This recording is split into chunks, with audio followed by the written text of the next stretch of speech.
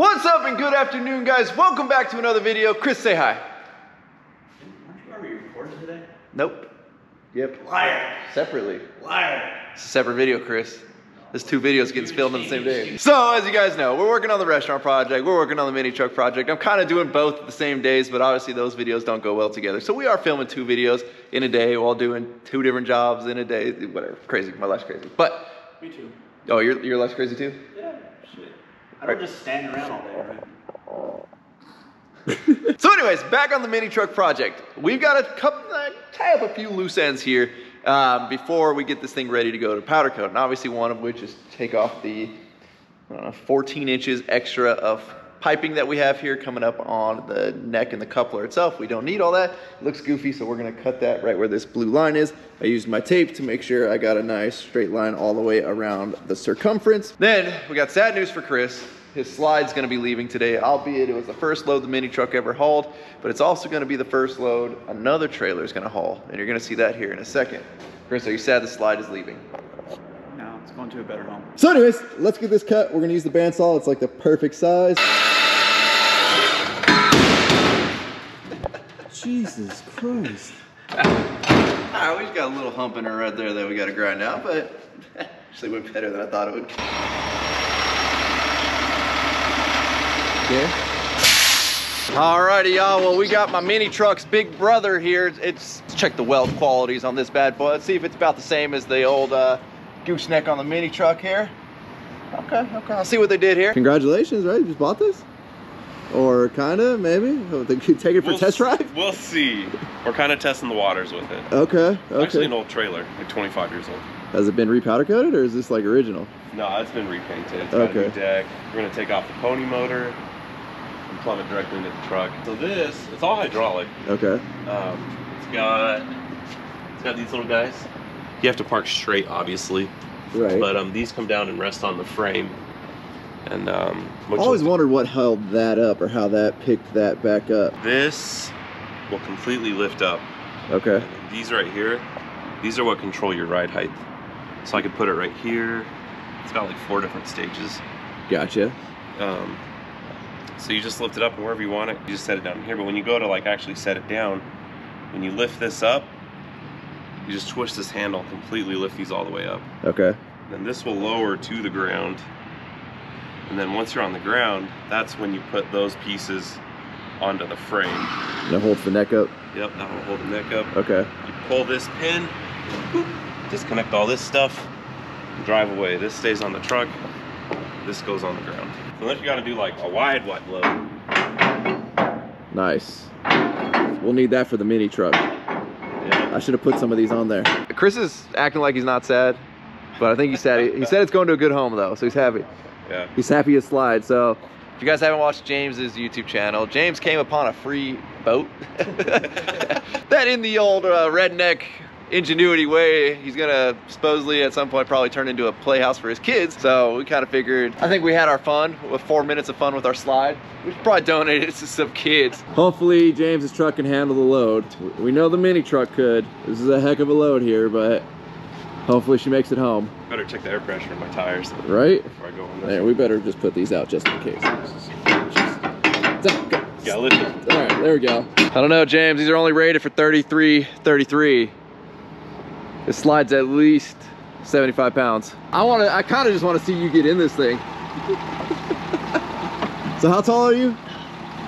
On a good day, I'm 6'4". Okay. Oh, dude, you'd make a great Chinese man. Yeah, I don't see reverse. All the way to the right and back.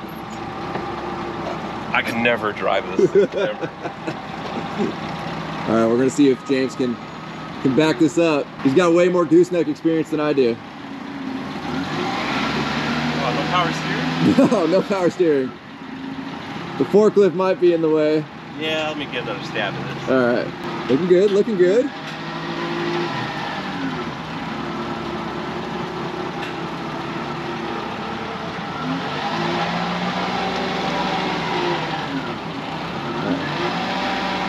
We're gonna be close to that wall.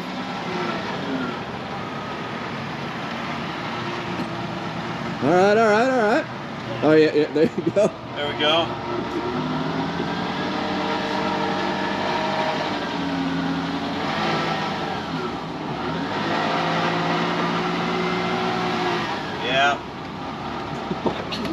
Dude, look at this. I don't know how, like I literally.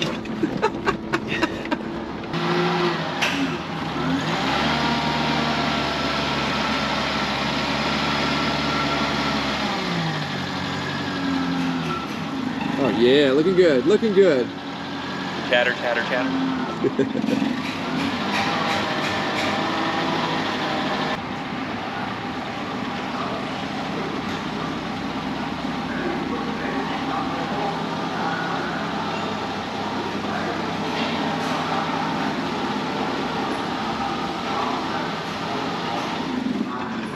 Oh, Perfect. there you go.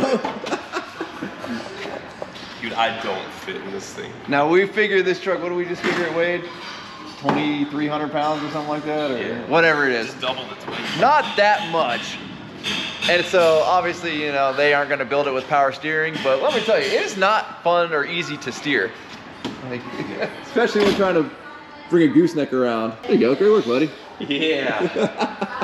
That was not easy. Not easy. Alrighty, also James took off with a slide, and I don't know if I've mentioned it in any of these videos, but we're out of propane on the forklift here. We've been out for a month and we've just been too lazy to take that tank in to get it refilled. We knew like we're gonna pull it out of the shop one day and it's just not gonna have enough propane to get back in. If not, if you like 1, 2, 3 and hold it upside down, you can get them to touch and crank it over faster and it leaks acid everywhere.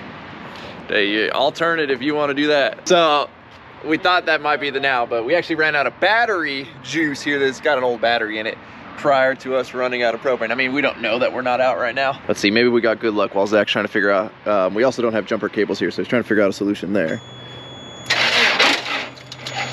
I'm ready when you are, buddy. We're leaking. We're already leaking? You ready? Yeah. Is battery acid flammable? No.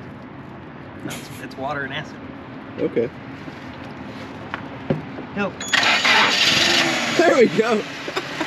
All right, guys, new battery. We're good. We're back in business here. We've got to get in before we run out of propane. I think we have milked this propane tank for everything it's got. Alrighty, guys, well, we are back in the shop here to get back working on the mini truck. I picked up Dave's mag drill. We're gonna be doing some mag drilling to do like pre-cut holes for the lighting, but we've got a special guest here on the channel and some really cool stuff that I want to show you guys that have been like behind the scenes in the works for a minute. We've got Matt from Speedpole. Well, it's gonna be Matt from Speedpole and Matt from PCM, right? Absolutely. Yep. Should we go tell them what PCM is?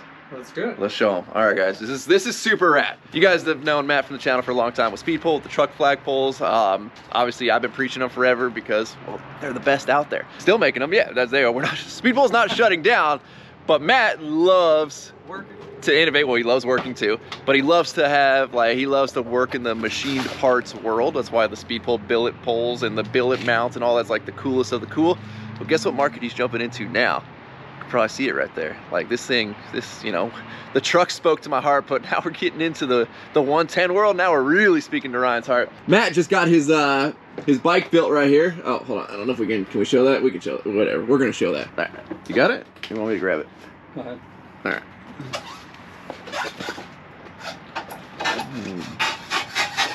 Woo. Oh, she looks good here. Hold. Oh, you even did the exhaust. I'm jealous. Or did it come like that? No, Cerakote. Dang.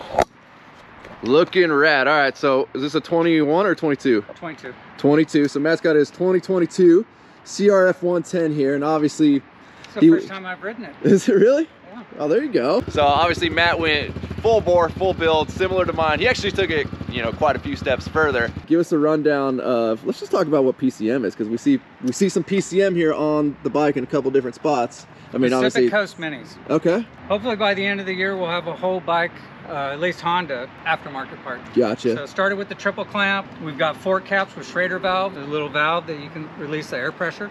Nice. Right now it's got a bunch of company parts on it. Eventually he wants the bike to say PCM on everything because he's gonna start making a bunch of parts. Can I show him the triple clamp he brought me?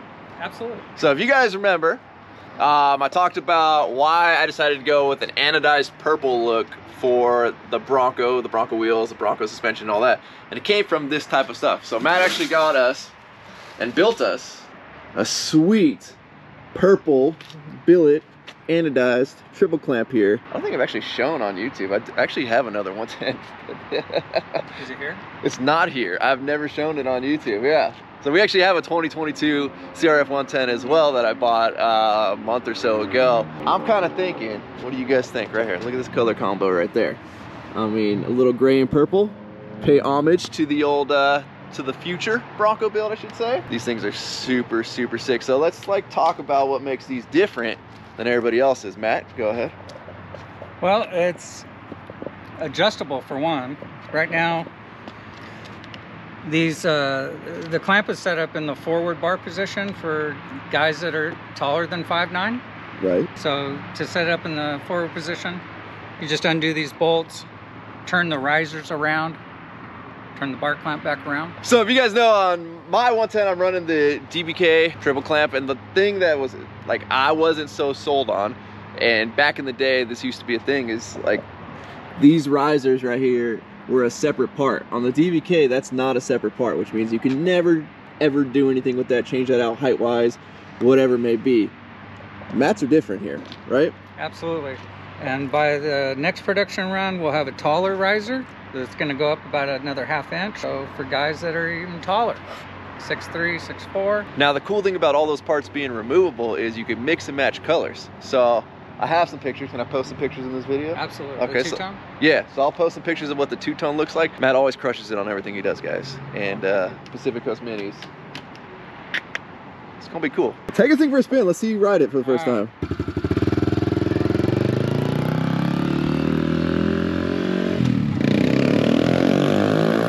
Matt took it to another. I told you guys, Matt did more than I did on my bike. Look at this disc brake conversion setup right here. This thing's pretty gnarly. Look at that. So that's off a KX65. KX65, they're billet hubs, right? The Talon hubs? That's a Talon, yeah. It's a billet. Talon billet hub, KX65, rear freaking whatever, master cylinder set up there for the disc brake. Caliper, master cylinder. Yeah. That's a rad setup right there. I wanted to do this to my bike when I saw these. Kind of glad I didn't now that I've seen like how many extra parts Matt had to get to make this work, but I never really use my rear brake. These things are so like, you can downshift into a corner and it like locks up your tire better than the brakes do. Well, not once you go disc, but I've like trained myself to not use them because the standard drum brakes suck on these bikes. Okay, so back to the mini truck here. We got Dave's mag drill, which is going to aid us in drilling a bunch of holes along the side here for some lighting. So we're just going to use these little, they're like a 3/4 inch on the back side here, LED light. You can get these in amber and or red. They're just some cheap Chinese ones Sergio had lying around. So this is what we're going to use. So we're going to drill some 3/4 holes. Well, we're going to do a test hole to see if 3/4 fits with this little rubber grommet there before we commit. Reason I want to drill them all now is I'd prefer to drill everything before we get this thing powder coated. That way, not saying we're going to get everything we need right now. Like there's probably going to be something we forget, but there's less chance of screwing up the powder coat doing it now than if we were to do it after. Plus, all of the holes are going to be powder coated all the way around. Even though, again, it's got rubber grommets on it. It shouldn't matter. It shouldn't be water and rust that's going to get in there. And then on the back side, we're going to be running these LED lights here. These are going to be brake lights and running lights, which they require a single hole there, and then we'll probably just end up using a self-tapper or something on the two sides. But for now, we're going to drill that single hole. So we've got all of those marked. And I know we've talked about combo squares a lot, but to find center on this 1.5 by 3 inch stuff, we just use a combo square there. I did that pretty much everywhere along the trailer. And then I just basically went ahead and Picked where I want the lights to go. So there's going to be one there, one there, one there, one in the back. not going too crazy with the lights, which I know is strange for me, but this thing's rarely, if ever, going to be used at night. And it's more so for show and or for like the 1 or 2 Instagram videos I'm going to make this thing fully lit up. And then because it's tough to find time to ever work on my stuff this last couple of weeks, which is why the mini truck and trailer have been sitting there, we've got Fernando, Fern Semi-Famous Barbecue, pulled up. He needs some new scissor jacks welded on the front of his trailer. So he brought this big old behemoth of a travel trailer. And well, we're gonna be welding that tonight as well, and it's already getting late. Let me grab a piece of metal here. We'll use this to do a little test hole to make sure a 3/4 hole is exactly what we need for those lights. So if you guys haven't seen this tool, it means you haven't watched the channel very much, but one of my favorite tools here, the old mag drill. So it's got an electromagnet. You can see it is now stuck to that piece of metal. Problem is, it's got this fail safe. So basically, if this thing were to be like magneted upside down on some steel I-beam that we were drilling, and it fell off, it automatically shuts off because it senses that it broke the magnetic field. Well, if it feels like it doesn't have a good enough magnetic field, which would be on a piece like this, where you can see, you know, you can still see some of the electromagnets exposed. Even though that piece isn't going anywhere, the sensor inside doesn't think it's got that good of a hold, so it won't let the power stay on. So you can see that doesn't stay on. You can manually override it and you just have to hold it down the whole time that you're using it, as if that's any safer. But that's what we're gonna have to do here. Okay, so we've got our hole drilled here. Don't mind that one. They aren't lying when they said the magnet wasn't really stuck on there, but let's see how this booger fits up in here. Come on, wires, don't fight us. Does she fit in a 3/4 inch hole? Oh, that's tight. Maybe the grommet goes in first. Maybe that's the trick here. There we go, grommet's in. Now does the light go in? Oh yeah, perfecto. Just kinked a little bit because of the wires, but okay. That's what she's gonna look like all down the side of this thing. This is like 10 o'clock at night right now. I know if I didn't eat right now, Rhino wasn't getting dinner tonight, so I put Fern to work so I could eat for a second here. All right, look at Fern working hard over here. What's happening? Now I don't have my center punch here, so to ensure that we're actually gonna be able to drill right where our mark is, typically we'd center punch it and then run in with an 1/8 inch drill bit just to put a little dimple. That's all you need to do. You don't need to go all the way through. Just put a little dimple, and that ensures when you come back with a mag drill or any type of drill press, the bit will actually center itself up in that little dimple, even if you're just a hair off. So we're gonna have to eyeball this booger right now and just put us a little dimple, and hopefully the drill bit doesn't walk because I'm holding the drill with one hand right now.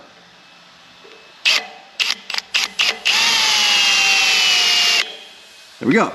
Not bad. So that little dimple right there is enough for the mag drill to center itself up as it goes in. And here's where the beauty of a mag drill comes in.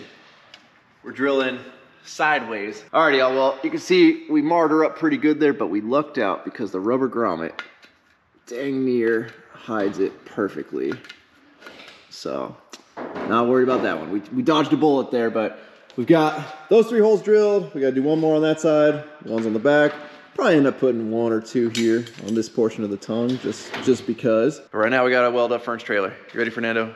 I mean, I don't work with metal. I'm only allowed to work with plastic. Oh, that's entry level? Yeah, I'm still new.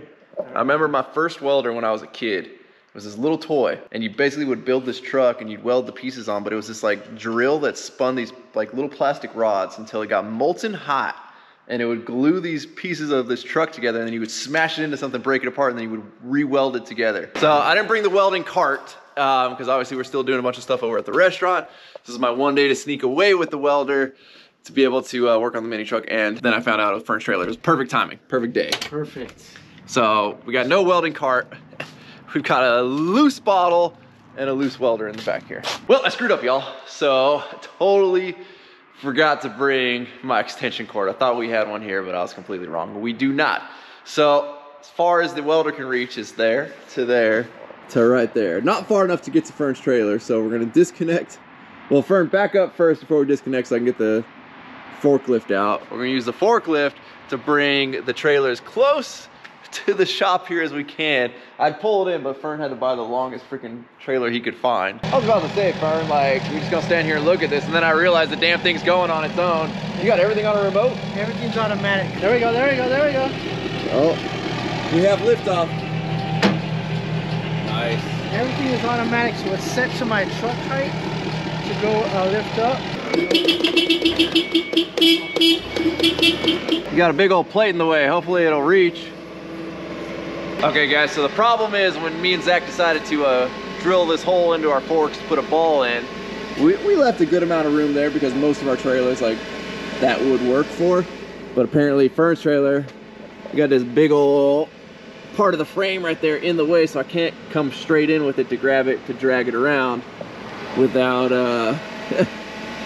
that digging in. All right guys, so we're getting a little sketchy here now. Instead of going for the ball, we've just gone under the tongue there, which means if this thing started rolling this way, we're gonna lose it. Thankfully, it's uphill. Oh man, there's my trailer.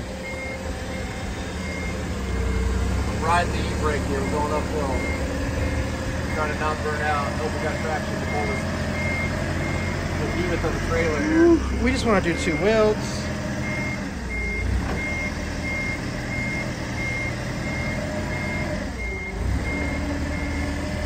Nothing's ever easy here at the woodwork shop.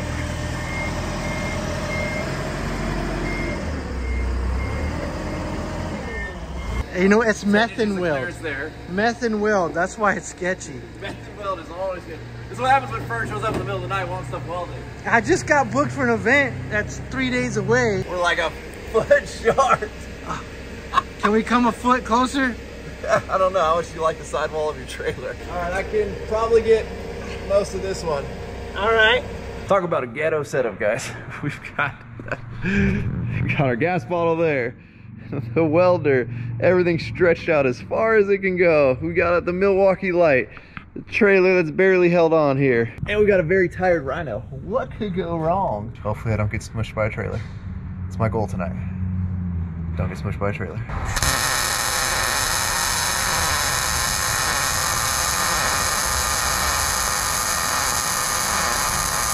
Oh, I love the smell of burning paint in the morning.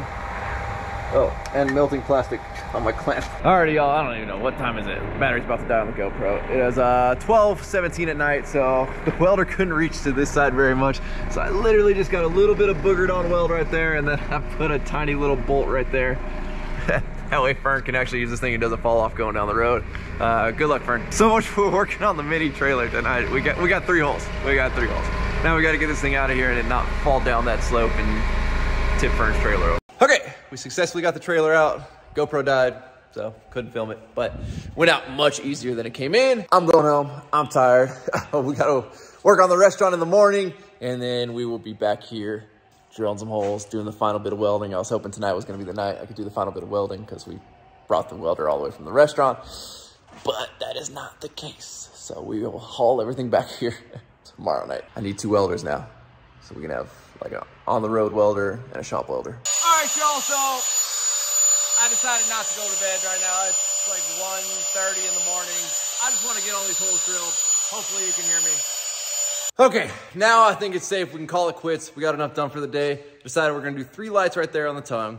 We've obviously got our lights going down the side. Then on the back here, we got our hole drilled for that little peg wiring thing to slip into. And we'll have 2 of these boogers right there. That'll be our brake lights. Now, I can go to bed. We'll continue this when we continue this. Damn.